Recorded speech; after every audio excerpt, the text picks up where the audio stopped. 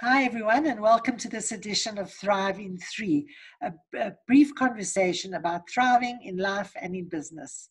And today I'm very excited to welcome Katrina Houghton to this space. Hi, Katrina.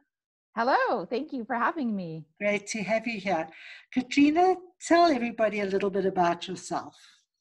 Sure. So I live in New Brunswick, Canada, and my business is The Wellness Boss. I am The Wellness Boss. My website is thewellnessboss.com. I am a life coach, health coach, and a Reiki master and professional reflexologist. Oh, and a mom of 3. Lovely. So a lot of modalities that people can pick and choose from to go on their healing journey. Yes, definitely. Fabulous.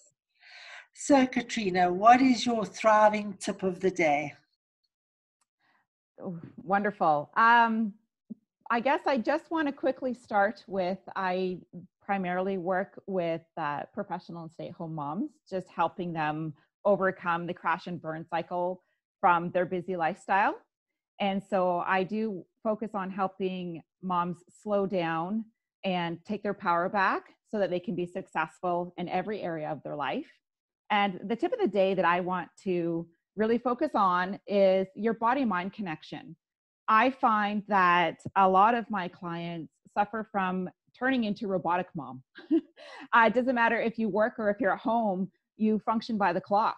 You're constantly watching the clock, and a lot of them will just eat or not eat, depending on how hectic and crazy their lifestyles are.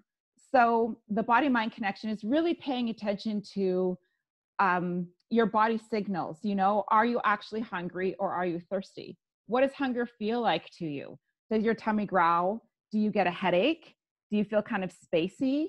Are you actually feeling hungry or are you just bored?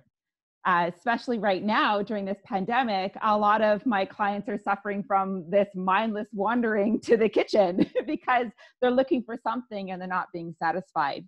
So that's something I do work with people to get to the bottom of, if that's a consistent thing in your daily lifestyle. But I think the number one tip is just really slowing down, taking 10 slow, deep breaths, and really tuning into your body and seeing what needs to be nurtured or satisfied at that time. It might not be food. And do you believe that people can do that on their own, that they can tune into their body on their own? I think absolutely, yes, they can. If you're willing to get still and be quiet and just take the time to do the 10 deep breaths. Some people will do 3 breaths and think, oh, this is stupid, I can't do it.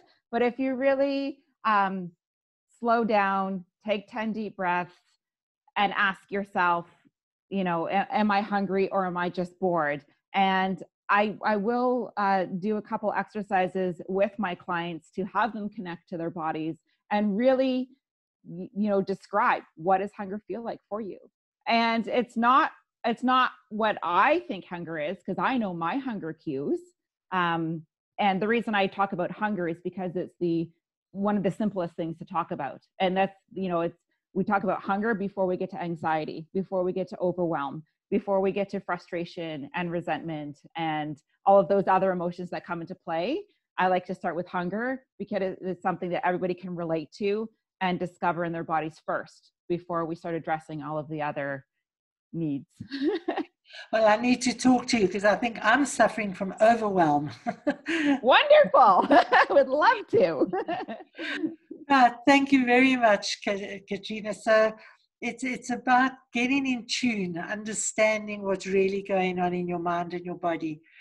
Thank you, everybody, for joining us today. I'm Lois from Coaching Conversations for Change. Do join us again for another Thrive in 3.